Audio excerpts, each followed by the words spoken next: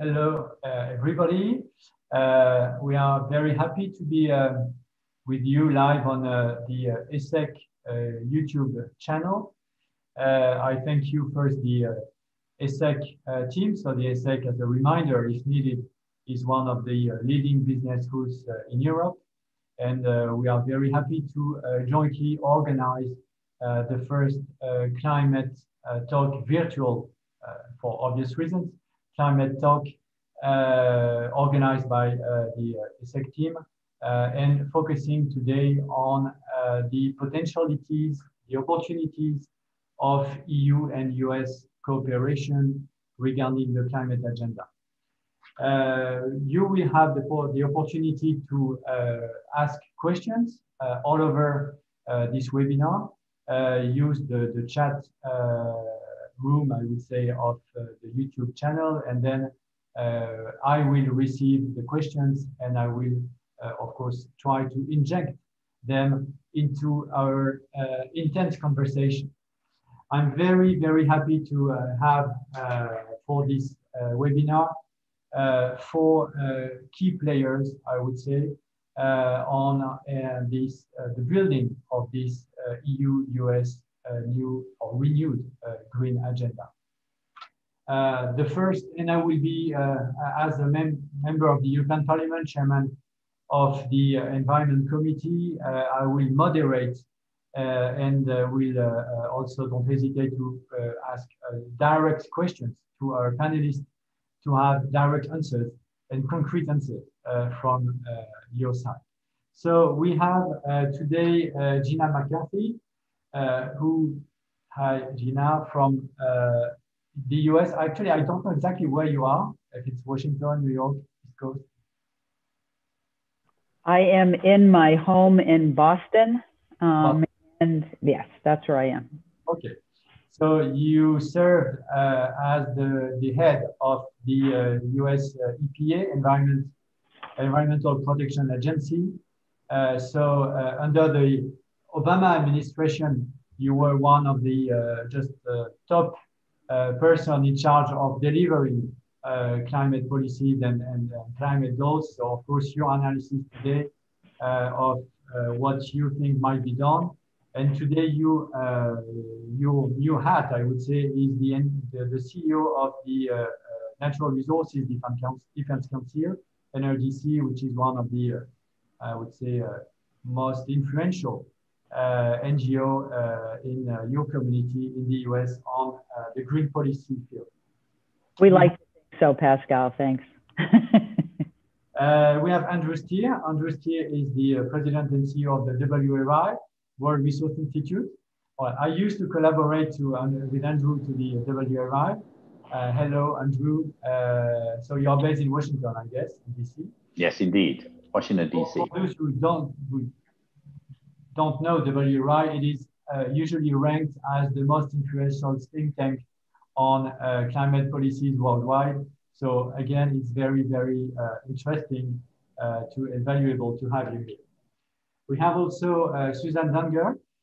She's the CEO of the American Chamber of Commerce to the EU. Hello, Suzanne. So you are from Brussels, live.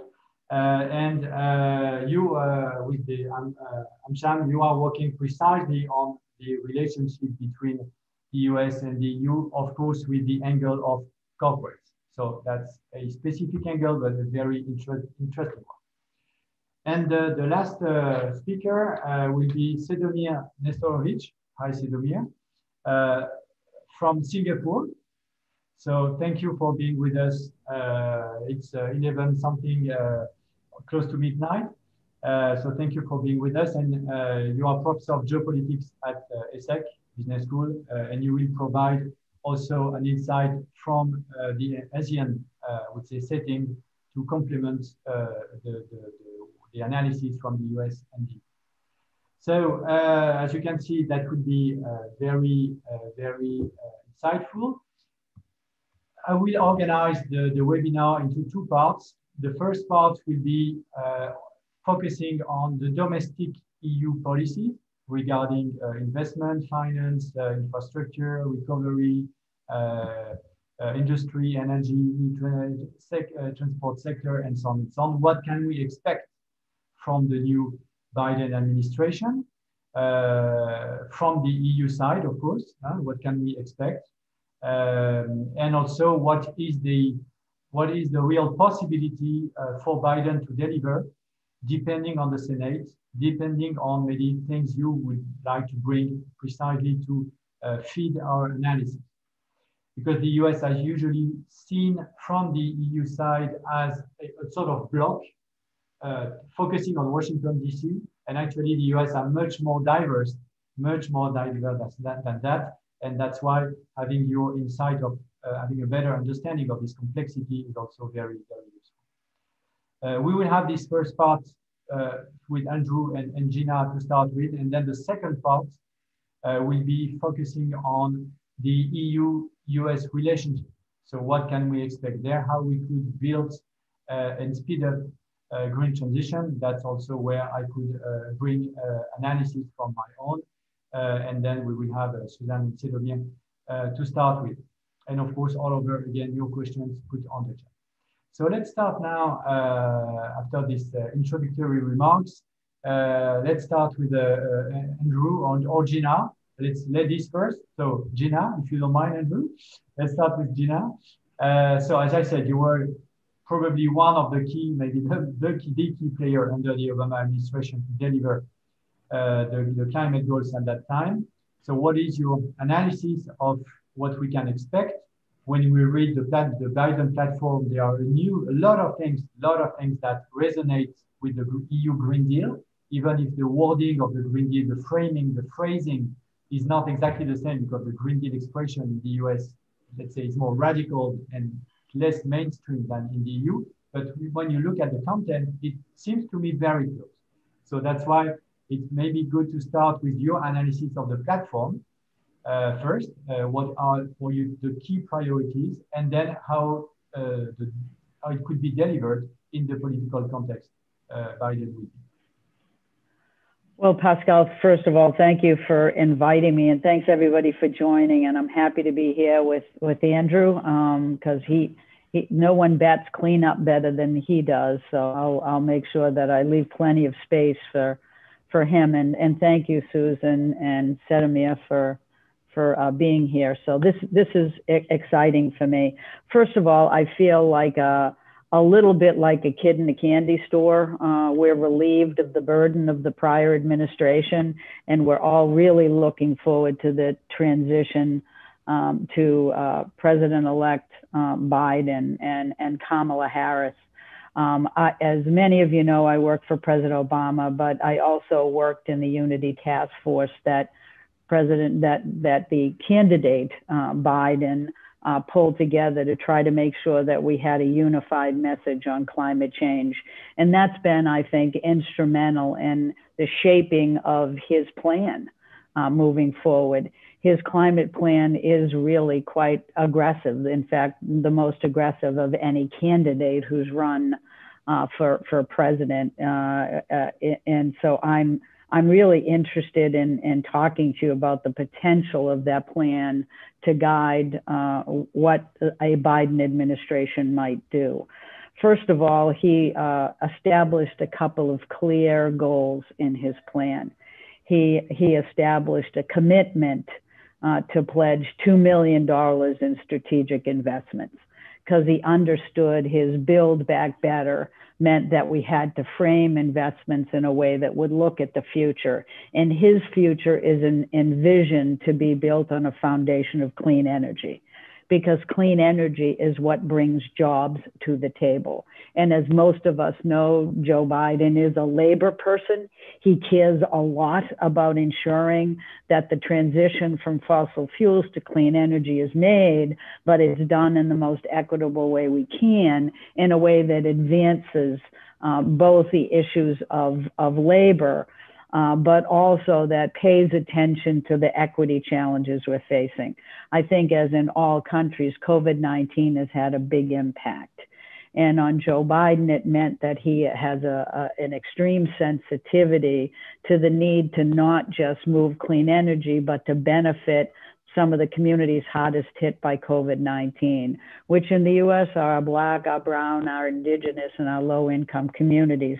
That's where we need to invest. That's where jobs need to grow. And he's made a commitment that 40% of the investments that are made will be targeted to ensure that the communities left behind in COVID-19 and the communities that are hardest hit by climate in general are going to be the ones that receive that investment moving forward so that jobs can continue to grow in the clean energy world. Where in the U.S., they've been growing a lot. Prior to the pandemic, they were growing at a pace of 3 times as fast as certainly the fossil fuel sector, but faster than the overall economy by almost double. And so we have a healthy base of opportunity to move clean energy forward. But obviously, having a Biden administration in place allows EPA to be rebuilt. So it allows standards to be put in place as well. And we're looking probably at power plant emission regulations out of the gate. That means new standards set. Remarkably, even though the Clean Power Plan that was rolled back that the Obama administration, myself, signed to try to address the power plant emissions, remarkably, we achieved what we thought we could achieve in 2030 already, 11 years early. And that's because clean energy is so cost competitive. And a lot of that is built on the ground up from cities and states moving forward. They have not slowed down their pace. In fact, they've sped it up so that we now know that at least 29 states have sort of renewable energy standards. And we have many with total clean energy standard goals, with looking at embracing the Paris commitments. And we're also looking at opportunities for cars and trucks again. As we know, California has been pushing the envelope. States are joining that in larger numbers than ever before. And we certainly expect that to be a sector that is regulated very quickly. So we're looking at a Biden plan that is centered on equity. We're looking at a Biden plan that focuses on standards and investments. And we are still looking at whether or not the Senate is going to be controlled by the Republicans or Democrats. And there is a increasingly more favorable look at this landing potentially in the Democrats' court. For many reasons. So we're pretty excited that we're well positioned. And while you may worry that Congress may not want to fund these issues, the one big shining thing for me in the the Biden administration approach is that they're looking at an all of government approach. The budget for the U.S. in 2020, the federal government budget, was $4.79 trillion.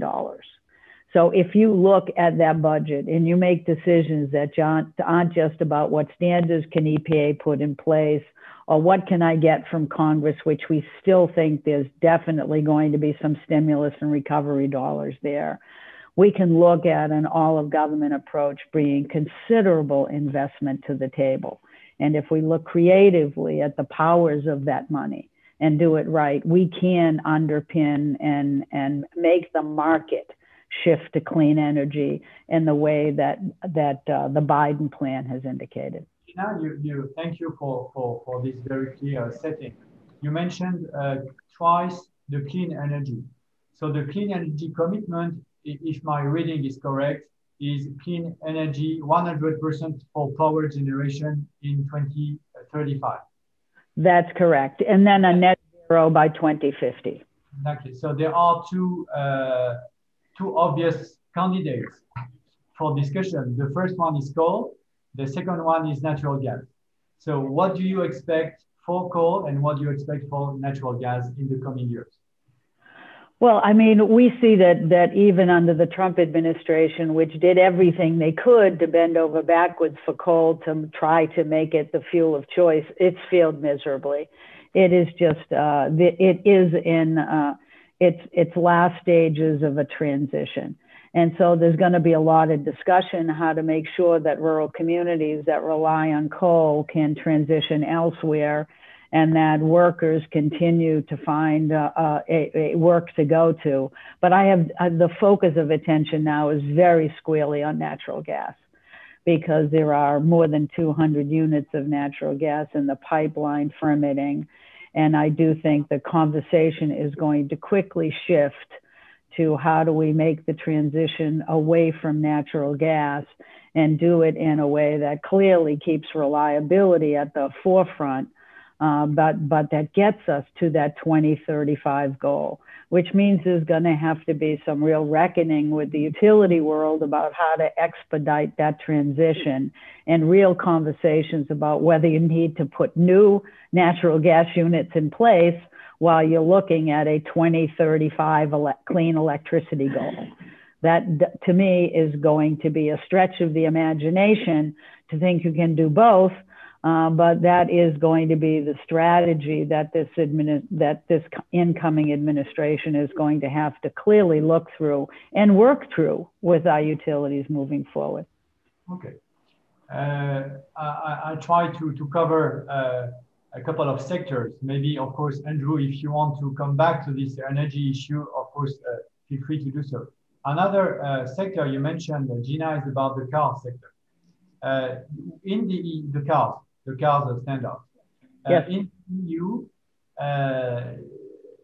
in June, there will be a new legislative proposal that will put new CO2 standards in place that will have as a consequence that by 2035, it will be not possible to commercialize, to sell non-electric, not hybrid cars.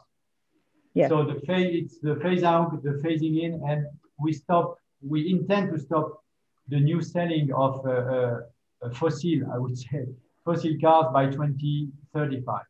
Do you have that kind of agenda in the US? And of course, how we could cooperate, and for car makers, that we get back to the potential cooperation, or on the contrary, clash for these global actors in the second part of the discussion. But from the US side, you have the same equivalent vision?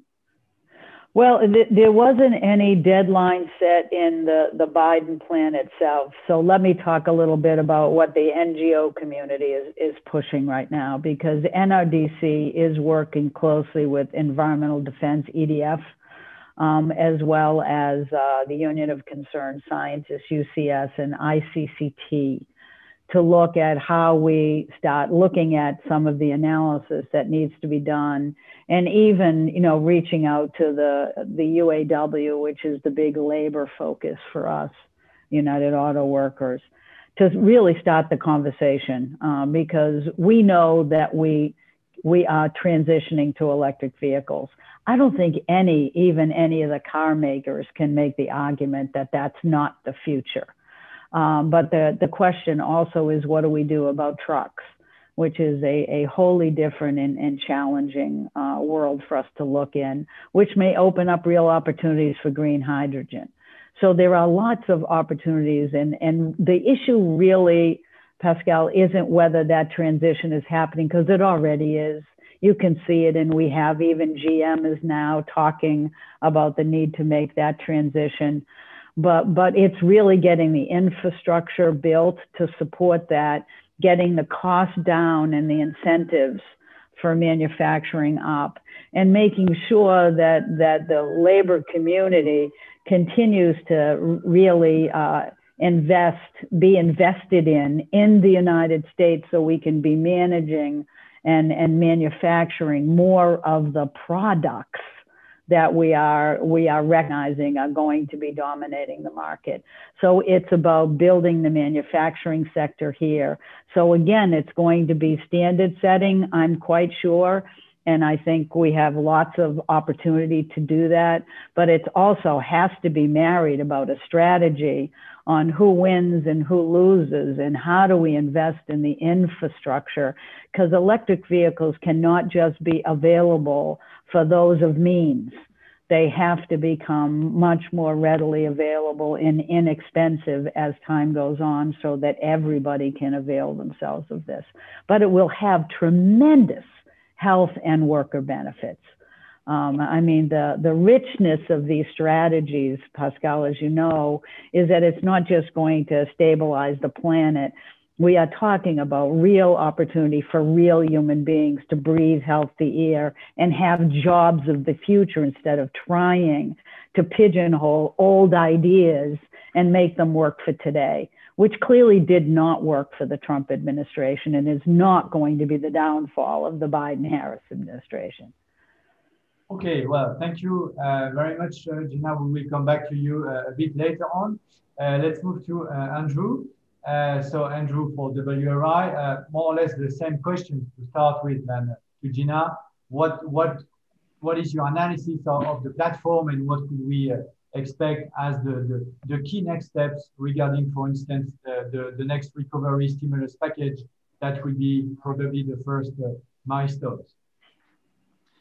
Great. Well, thank you, Pascal. It is a pleasure to see you again and to be here. I remember when you were not only Minister of Climate, but also Minister of Development. And I always thought that was the most wonderful model to have somebody that's thinking about economic development and climate.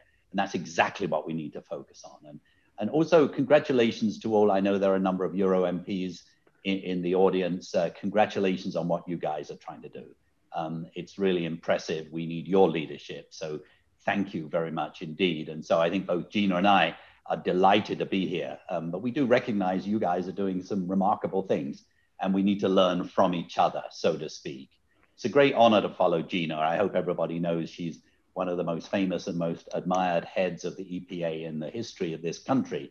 And the reason for that is she had a pretty hostile Senate herself, and she had to sort of navigate in a truly brilliant way, using some of the best legal minds to make sure that she could put in place under the Obama administration what needs to be done. And my goodness me, we may need that more now.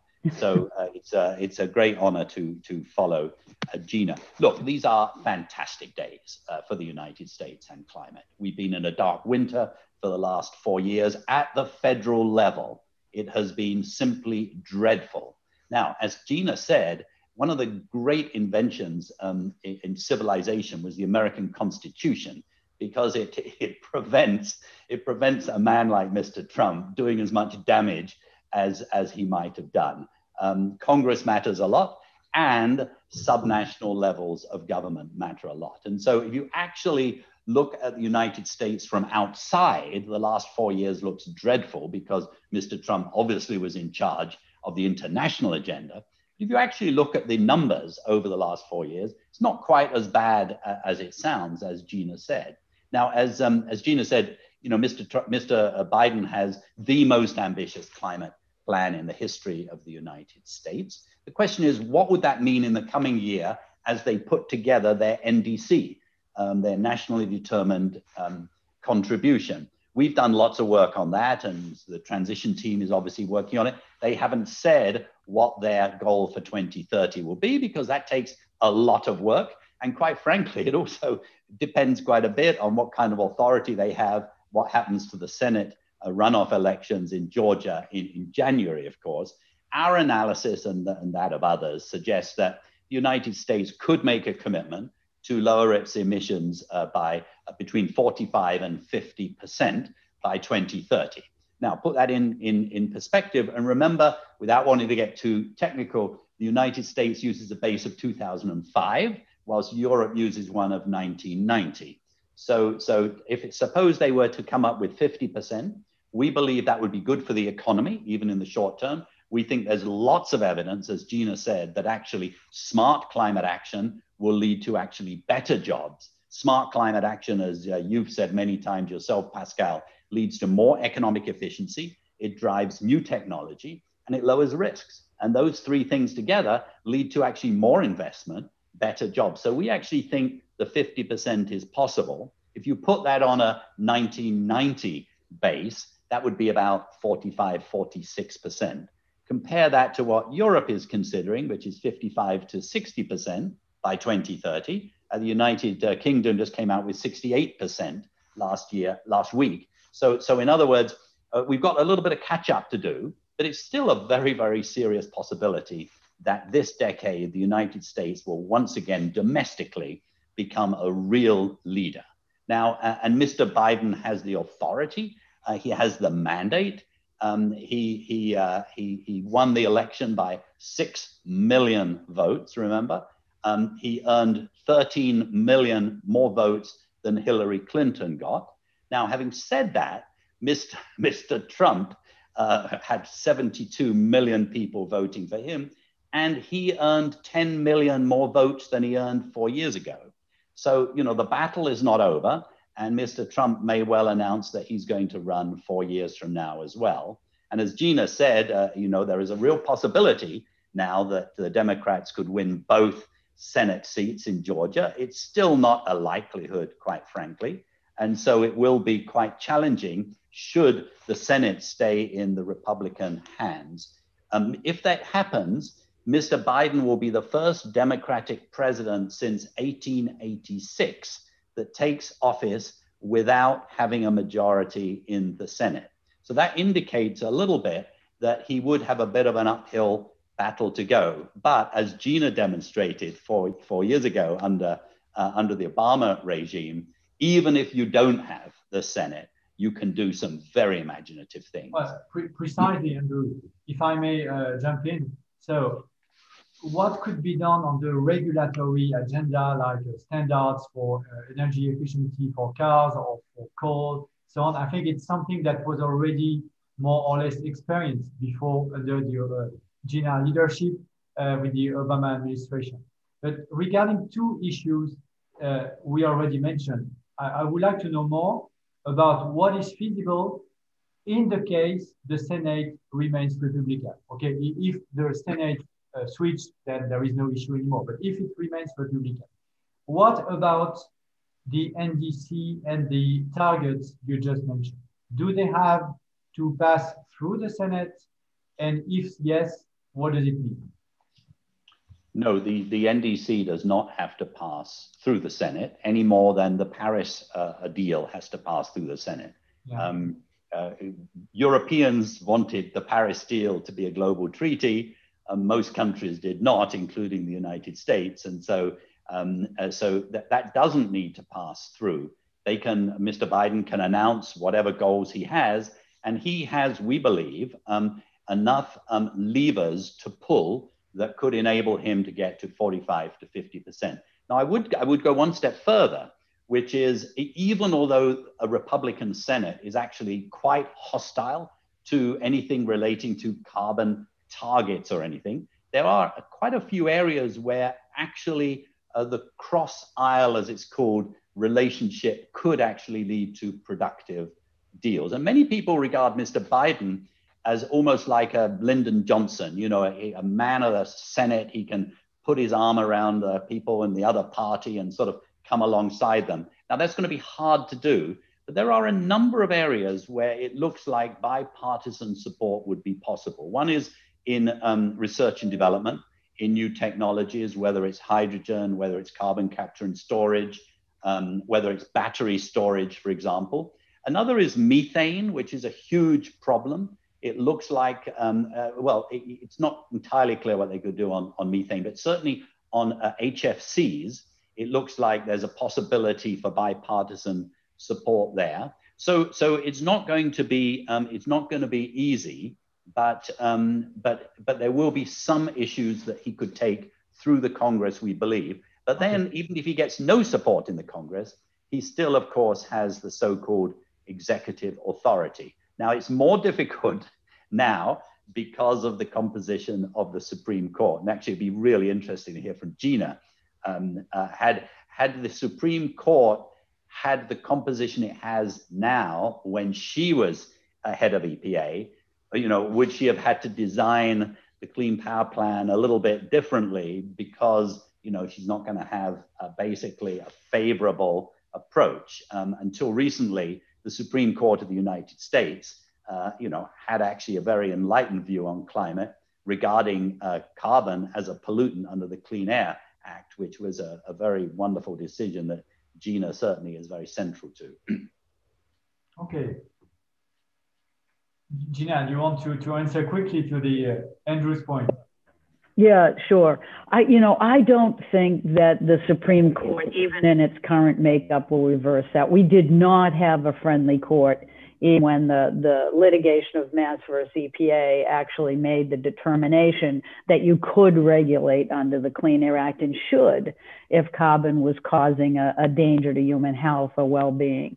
And that decision was made. I think the challenge is going to be basically moving forward within the framework of the law as tightly as you can to get the kind of reductions you actually want to achieve.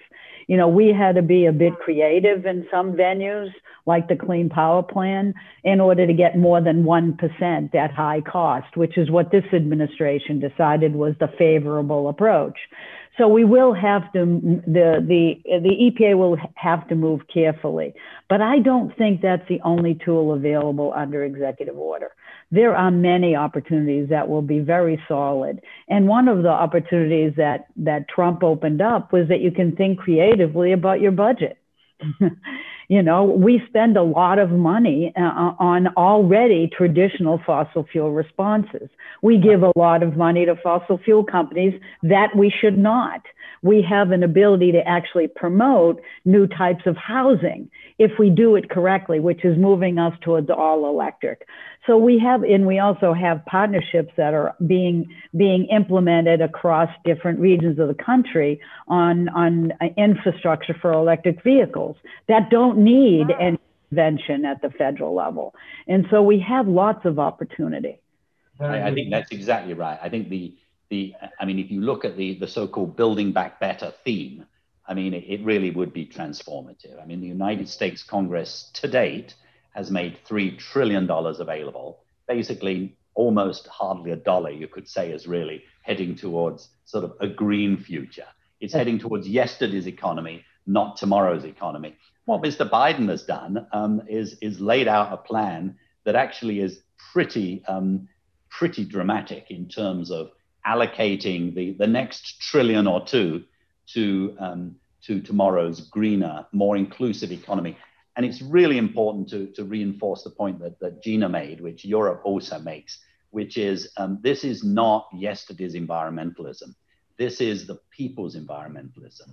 This is the just transition means something to Mr. Biden. And just as in the Green European deal, that's a central theme. For Mr. Biden, that is going to be very, very central.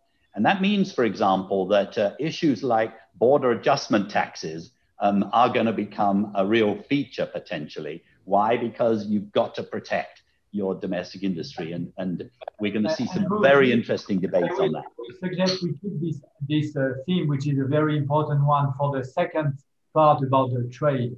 But we will get back to that. My last question to you, Andrew, before moving to the second part of the webinar is, so you referred a couple of times to the recovery package or the new investment bill or the stimulus package. I can't remember exactly how it's framed. In Europe, we have the recovery plan. It's 700 billion. And we are still negotiating it for this week.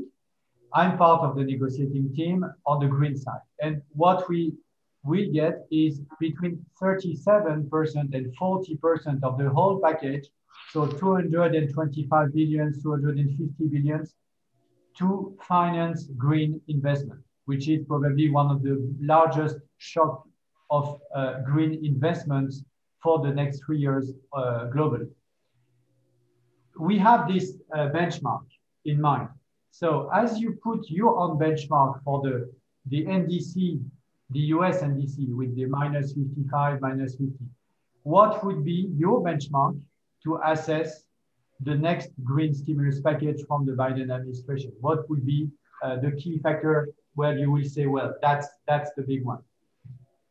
Well, from what we understand, Mr. Biden would want to do, roughly what Europe is trying to do in terms of a percentage. But what we have to remember is this is something he has to get through the Congress. So the budget does need to be approved. He doesn't have the authority.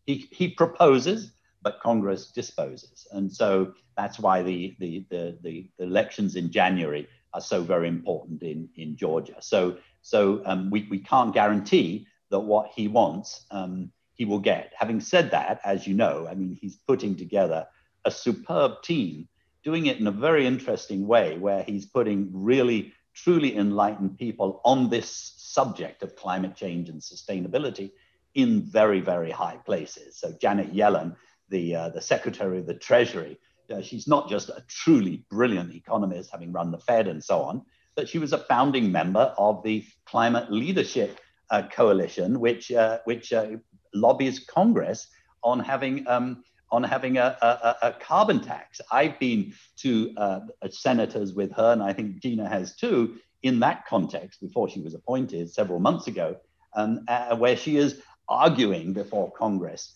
that we need a carbon tax. And so you've got people like that actually believe that. So there's certainly, I think the Biden administration is going to be very well equipped as it goes to the Senate and the House to negotiate a budget. But at the end of the day, it does have to be agreed by them.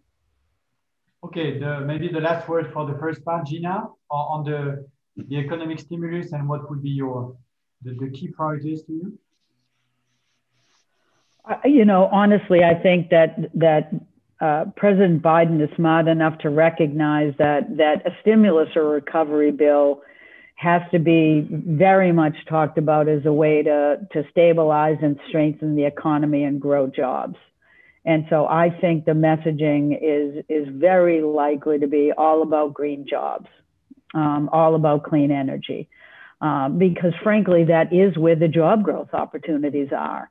And so really, I think the drama around this is just making sure that in areas where the communities rely on fossil fuels, how do we get them to a position of being an opportunity state for clean energy? And so we have to make that transition. But everything Andrew says is correct. The other thing that I would point out is that, you know, he picked John Kerry to do all of the international work around this. And as you probably know, he's no shrinking violet on the issue of climate change. He gets it, and he's going to push as hard as he can. But I think he's also going to push, you know, the Biden administration and push us domestically to be as strong as we can on our NDC commitment, because that is going to give him leverage. And you know, I know that I've been in government my whole life until I'm at a nonprofit, which is pretty close to being in government. I get it. And I know that we're talking to a private sector audience. But as a good regulator, I know that the job of government is to send signals. And you do it in a couple of different ways, by what you say you don't want and by what you say you do. And he is going to use both of those opportunities equally. He's going to use standards to get rid of pollution we don't want, but he's also, I think, going to be the president that finally makes us understand that the future we want is the future, not just to fix a problem, but to lead us into the next century. And if the US doesn't get this now, then we're in sad shape, because I actually think we do. And I'm with Andrew. He's putting the leadership in place that get this and are going to move it, not standing on the platform of saving the planet, but standing on the platform is, do you want to lead healthy, productive lives? Do you want to have good jobs? Do you want to get paid a living wage? And do you want to also hand your children a good future? If those are the only questions you answer, and that's the only framing, I will be a very happy woman. Okay, thank you. Thank you, Gina. And we move to the second part of the webinar. And starting with Susan, ladies first again, with the international part, I would say, where the cooperation between the EU and the US could speed up the transition. So your vision, Suzanne, from the corporate angle, what do you expect? What are your needs? And what would be, to your view, on the contrary, routes that would raise some problems for your members?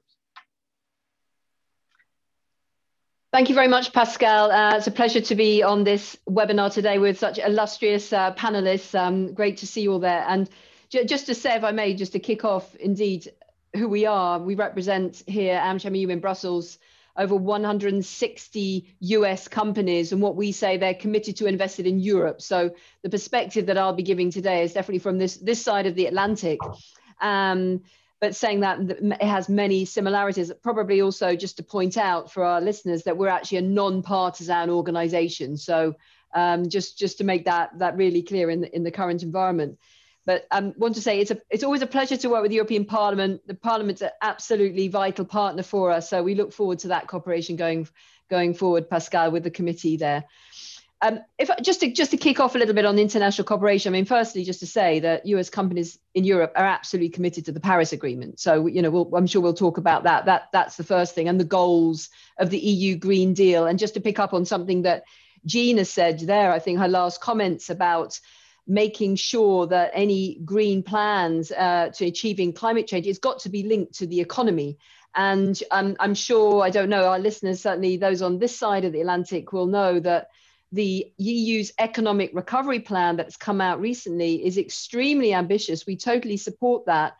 And its two main pillars of that economic recovery plan are green and digital. They've committed to 20% of the entire plan being committed to green investment. So we totally support that. That is the way to the future. And we'll come to the jobs in a minute.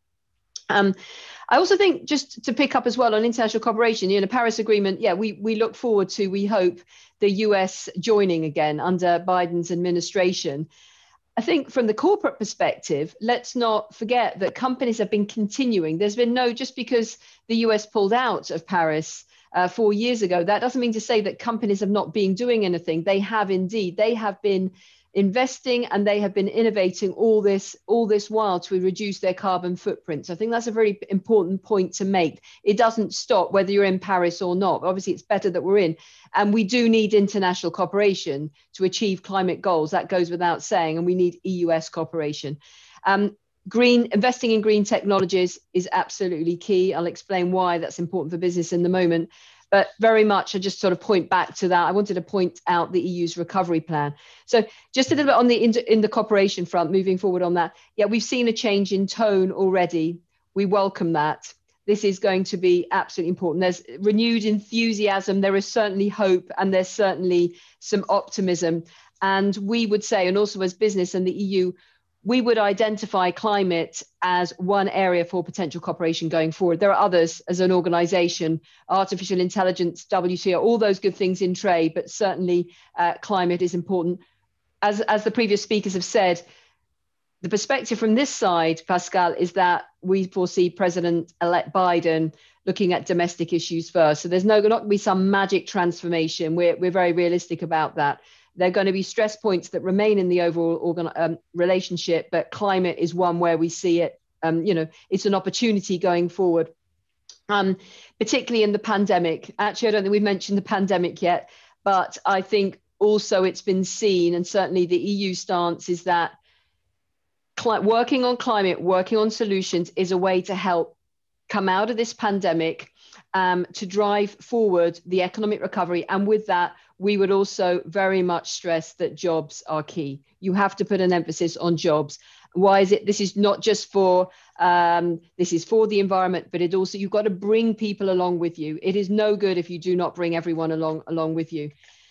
I think I would just maybe mention on the international cooperation, EU and US, we see ourselves as like-minded partners on many things.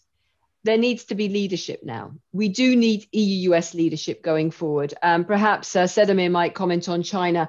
This is key. So we do need to work together. And we're so looking forward to that. It would be a very strong signal indeed if the US does, and President-elect Biden does sign up to Paris after inauguration. However, that's just one thing. That's not going to solve everything. He's got these domestic issues to deal with. I'm going to give you some numbers, actually, if I may. Because it's investment that counts to business. It's you can have targets, but it's about how you get to the targets. But investment is absolutely crucial. But going back to the fact that US and companies have actually been continuing on the line, I've got a figure here. Since 2007, US companies have actually been responsible for more than half of the long-term energy agreements in Europe. That was a figure from 2019. So that's absolutely huge. So again, in case anyone thinks it's not everything stopped, it has not. Another one, which is to show how important it is for us to collaborate and how good the relationship is, US companies actually account for 4 of the top 5 purchasers of solar and wind capacity in Europe. That's 4 of the top 5. And then if we have a figure going the other way around, because this relationship goes the other way too, European companies have been amongst the largest investors in energy-related industries in the US, with 779 greenfield project investments in the US energy economy. So you can see how intertwined we are, and I think we need to build on that. And so maybe just finally, investment's the way forward, Pascal, for business. It's got to be the way forward. We're hoping that the Biden administration will take inspiration for everything that's been done before, but companies play a crucial role in relaunching this. But we've got to put the emphasis on now fostering innovation. So anything that governments can do, Parliament can do, develop cutting edge technologies. We've got the technology now. We've got to invest going forward on further technologies to continue to build this. But crucially, investment takes time.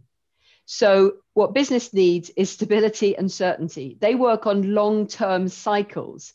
So we need to make sure now that, okay, there are targets. We need to understand how we're going to reach those targets. What are the measures that accompany those targets? And how long is that going to take? And make it stable and certain so companies can invest. And with that, yes, international cooperation is absolutely vital to set a global playing field on this. Thank you. Maybe one question on the finance sector. You might know that the green finance agenda has moved forward a lot in the EU over the last, let's say, 3-4 years. The issuance of green bonds, whether we talk from corporates or sovereign green bonds.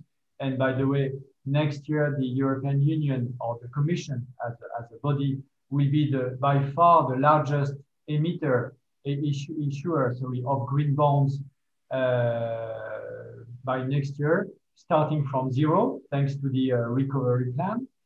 We have put together a definition of what is green and non-green on financial markets, so that we have a harmonized way to define what is green and not all over European financial markets.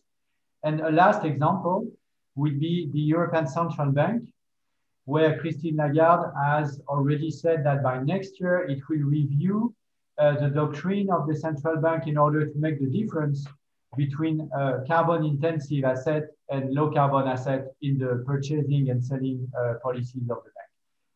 On all of that, my gut feeling is that the US at that stage are lagging behind. So what's your view on how we could, from the US side, speed up things, and how we could, from the EU side, also helping transferring this energy we have, whether we talk about financial markets, monetary policies, or lending policies? Suzanne. Yeah. Well, I think I can't. Again, Pascal, I can't perhaps comment on what the. I think it should be off. Can you hear me now? It says I'm unmuted. Can you hear me? I can. No? I can hear you. Yeah, it says I'm unmuted. You can hear me, Sedomir. Can you hear Suzanne? Yeah, of course. Okay, I can hear. Oh, everyone else can hear me. Sorry, Pascal. Well, if everybody can hear Suzanne, Suzanne, keep on moving. And I'm not sure I've got so much to say on this, but I'll carry on talking, and hopefully Pascal can lip read. So just to say, I maybe leave Gina and Andrew to comment on what the US needs to do. Perhaps on finance, indeed, I believe that the EU has made great progress on this with regard to sustainable finance. You can hear me now. You can hear me? No, I don't know whether to. I can't hear Pascal. Shall I carry on talking or wait? You keep going. I'll take the initiative and keep walking. Andrew, you can help out, and Gina on this, on the finance. But the taxonomy, this word in the EU, taxonomy, has been done, which is basically very important to business, is to understand, well, what constitutes a green investment, because sustainable finance is now key. But until we understand, well, if there's going to be more investment in green, first of all, we have to identify what is considered a green investment. So that's really important. That has now been done. So we as business have just been calling on the EU to put a greater focus on investment in general. Like I said, I think the important thing is we would support the green investment, and many of our companies are doing a lot of this. We've got some stories up as well, Pascal. You can hear me now. So yes, I can. Sorry, I was disconnected on the I don't know why. Okay. But maybe on sort of, you're talking about finance. I'm just saying that we're totally supportive of what the EU is doing on defining the taxonomy of what constitutes a green investment, because business needs clarity. There's a big banking sector as well. They need clarity. They're very supportive of this. Perhaps just on another aspect, not connected to that, but on finance, I think also what we are very clear on where we need global cooperation is on carbon pricing. That hasn't been brought up yet. The listeners may be aware that there is the ETS, the emissions trading system, underway in Europe. But we do think that there's a role for we need a level playing field, so that the more that we can be aligned, the better, and the better it is for companies, the more climate policy can be aligned. So on this topic of the carbon price, and maybe also for Andrew to comment on the engineer on the carbon border adjustment mechanism as well, and trade policy as a whole. So okay. We have a carbon price, you don't. We are going to have a rising carbon price because the new target now is around 50 euros. And then in order to have a level playing field, we will have a carbon border adjustment mechanism that will be introduced in June 21 for implementation in January 23 at the latest. That's the political deal we have with the Council and the Commission. So how do you see the role of EU-US cooperation in that context, where it's, as Andrew said, it's in the Biden platform, but it's just an idea for the time being. As we talk, you still don't have any carbon price at the federal national level. We do, and we have it rising. So how do we manage and handle this, which is apparently a potential contradiction between the two sides? Maybe Suzanne to start with, and then Andrew and Jill. All right, so that was a question for Andrew. I'll comment on the potential CBAM, Pascal. I'll make a comment on that. It's still so CBAM, as we call it here in Europe, the Carbon Border Adjustment Mechanism, is a new proposal. Still quite early in the process, as you said. So as business, we've input into the consultation process, completely recognizing this challenge, the challenge of maintaining competitiveness of manufacturing. So for business, manufacturing in jurisdictions with strong climate ambitions, such as the EU. So for some of our companies, they are manufacturing in the EU. For some of our companies, they're not only manufacturing the EU, they may be manufacturing outside the EU and then importing in. Maybe they're importing in parts. So it impacts absolutely everybody. But what's a challenge is there an absence of equivalent measures in these jurisdictions. It's not going to help competitiveness. So it's good in principle. We would support it in principle, as long as it is WTO compatible, as long as it does not disrupt supply chains, which it has the potential to disrupt them if it's not, and lead to more trade conflicts if it's not managed, again, in an international way. So again, it's indeed a completely great example of where we do need international cooperation. Andrew. Yeah, I mean, there is a huge shift in thinking in the economics profession about this. I mean, even 5 years ago, overwhelming sort of majority of trade economists would have been opposed to such methods. Now there's a recognition that they can play a role. I think Susan is dead right that, done wrong, they can be very disruptive and they can get in the way of trade. Done right, they can start creating, if you like, a carbon market globally.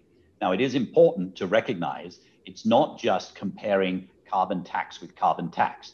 So, for example, what you said, Pascal, we have a tax on carbon, you don't. What Gina did in the clean power plant thing effectively put equivalent to a price on carbon. essentially by lowering the carbon intensity of production of electricity, for example. So what you can do is you can adjust these based upon the carbon intensity of production, or you can set them according to actual taxes need to be equilibrated. So there are different approaches. I mean, the exciting thing would be essentially a C3, Europe, United States, China, saying, look, we all have got goals to go to net zero. We all have ambitious NDCs. Let's talk about trade. And then bring in, I mean, it's very exciting. Ngozi Okonjo-Iweala looks like she will become the head of the World Trade Organization. How cool that would be. She currently is co-chair of the Global Commission on the Economy and Climate, committed to free trade, committed to economic efficiency, committed to jobs, but also committed to the environment. So, so this could be quite exciting times, I believe. Okay, Gina? I think I'll leave it at that. Andrew covered everything. I'm just very excited that Andrew looks so excited. You have no idea. We feel like little kids again. We're being... Okay, so we will be the usual European grandparents. We'll be, of course, on this topic. I will be part of the negotiation, and we have already starting the design of it in the UN. As Suzanne said, having it WTO compatible is a red line. So if it's not WTO compatible, there will be no majority to pass it, because then we will enter into a non-cooperative territory, which is not what we want. So what we want to design, and we consider that there is space to design something which is WTO compatible. So we'll be more than happy to cooperate with the three of you later on this very specific topic. So now I will give the floor to Sedomir to have comments and analysis. So you are not a political actor, you are not an NGO, you are a professor and academic. So maybe you could also help us to have a zoom back and making the analysis from Singapore, where you are based, from Asia. What does it make sense for you in that conversation, and how you see China, India, and other Asian powers in that context? Thank you, Pascal, and thank you to all of you. It was wonderful to listen to you. I am a professor in a business school, and the school is the French school. We have a campus here in Singapore. ESSEC Business School is catering to all students, starting, let's say, at 17 years old and going up to the executive MBA. So we have a huge, let's say, variety of students coming there. And obviously, we have observed among them a very keen interest in everything which is pertaining to climate change. Because we are talking about that, but in fact, we are talking about their future. And the future of our students is what is driving us in order to have lectures, in order to have guest speakers, in order to have topics that we are forcing them to talk about, even if maybe they did not imagine to talk about this. So it means that in the school, even if it is a business school, of course, business is one important element, but we live in a world which is evolving. So we also have to express what is evolving there. And they're extremely concerned with the climate change. And within the school, we also recognize this with various initiatives that we have within the school and also with our partners. Now, concerning the different elements that you have mentioned here, and especially from the Asian perspective, of course, we are excited. A new era is coming. But the problem is to know, is it really a priority for the decision makers? And this is where we have a problem, because we can have a lot of different other priorities. And from the Asian perspective, especially if I'm going back to what Susan has indicated about the importance of the pandemic, the pandemic has changed fundamentally elements because we are thinking about what is essential and what is not. So maybe in the past, the climate change for many businesses was not essential. Maybe 5 years ago, 10 years ago, they were only looking at profits, they were only looking at increasing the market shares or whatever. And if they are not forced by the legislative part in order to invest in some green technologies, they wouldn't do it because they didn't find any interest in doing it. Today, with the pandemic, we have completely different things.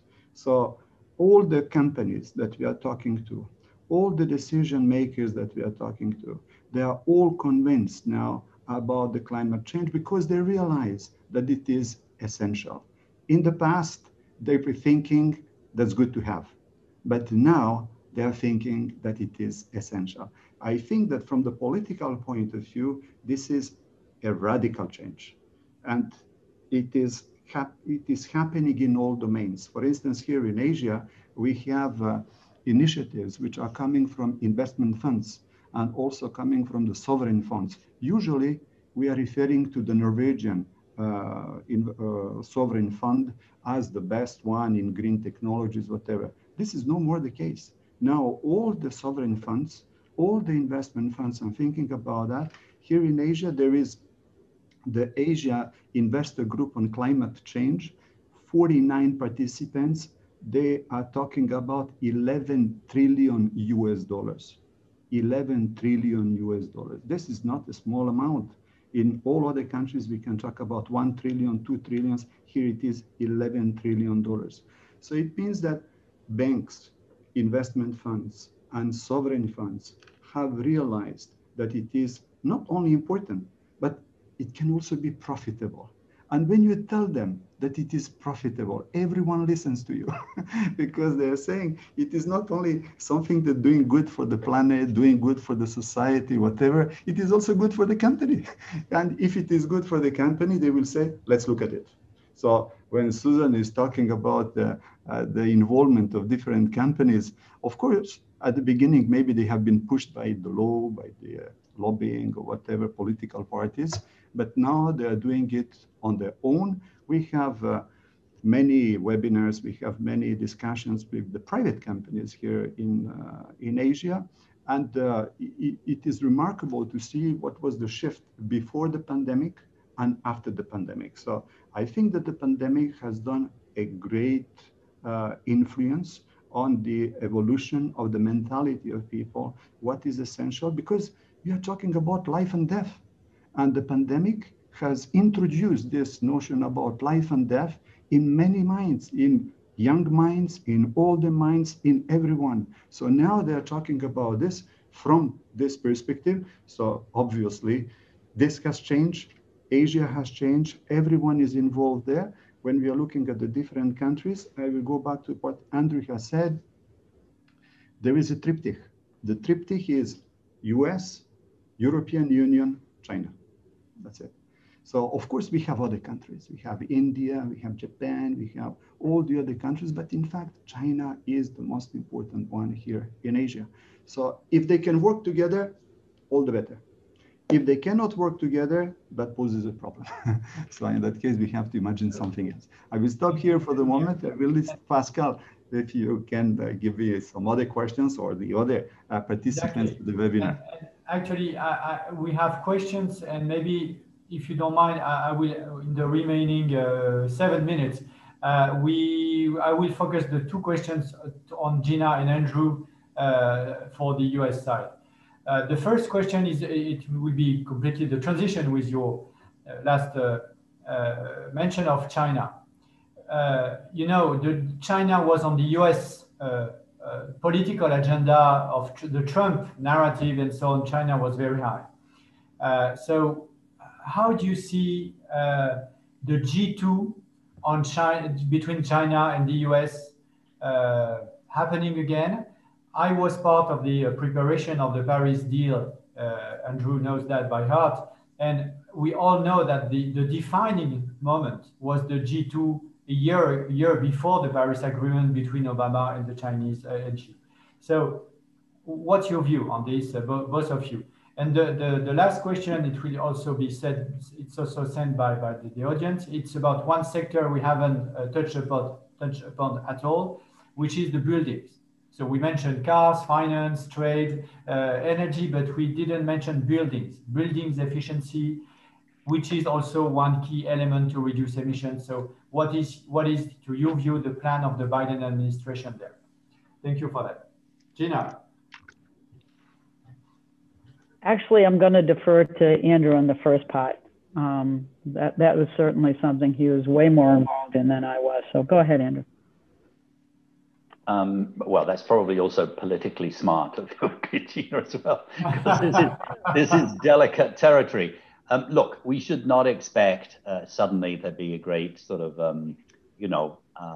kumbaya moment between the United States and China. The United States and China have serious problems, long-term trade issues, and Mr. Biden is as clear about that as his predecessor, Mr. Trump, is on security issues and so on. Having said that, there is no reason at all why climate should not be one of those issues that they can cooperate on very actively.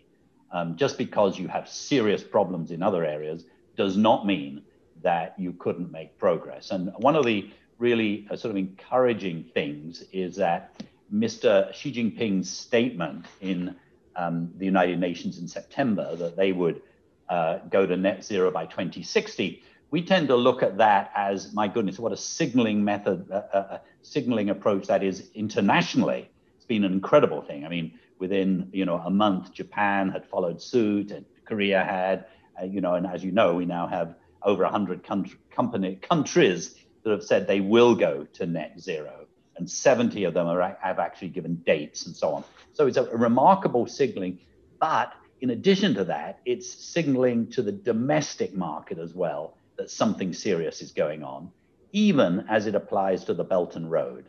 Last week, China announced the creation of a Green Belt and Road Institute.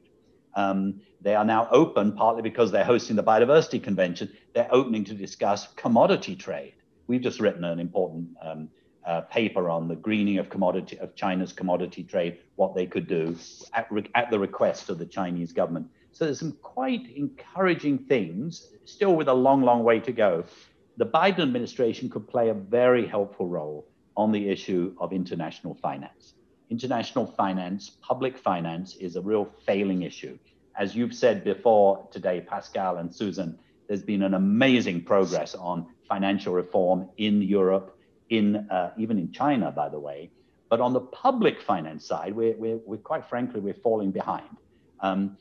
Look at China's foreign investment. Look at the United States now coming back into the Green Climate Fund, influencing the World Bank and the regional banks, supporting the JEF, supporting the Adaptation Fund. These are areas that actually they and China could discuss pretty helpfully, I think. So I think the door will be open, but don't expect it to apply to all sectors. Thank you. Gina? Can I just add on to that, just a recognition of the work that the EU did to actually work with China in the absence of the U.S. in any of these discussions, because it was incredibly commendable. And as Andrew indicated, it was an excellent thing. Unless I'm mistaken, when I was in the Obama administration, we did a lot of work with China. And it wasn't because we got along on everything. It was because there was a clear recognition that there were areas of mutual interest where we could really work together.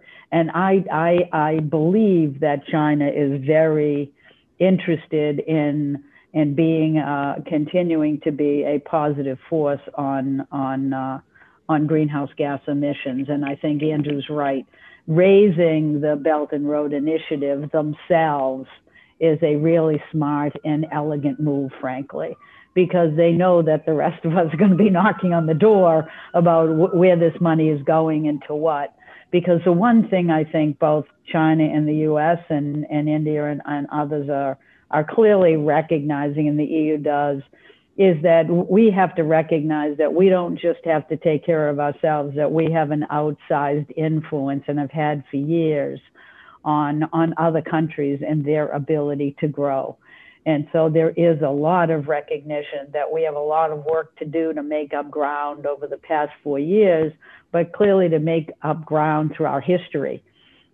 finding clever places to put our pollution and not confining ourselves to the kind of values that we hold dear. And so I think we have a lot of work to do, but we also recognize that we have a lot of apologizing to do about the past 4 years, and we will go into this with humble recognition that the EU stepped up considerably at a time when leadership was necessary. And I can't thank you enough for that. Well, yeah.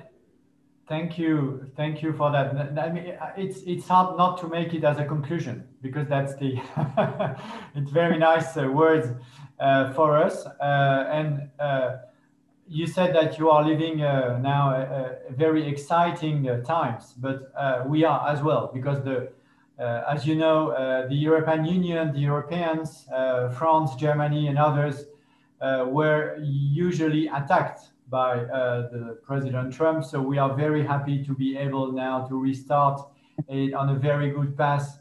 What is, to my view, key between the two sides of the Atlantic to cooperate with the same goal. That's the very first time we have the same goal regarding climate, the same agenda, the same wording. I mean, green finance, green just transition, and so on. So we are talking exactly about the same things.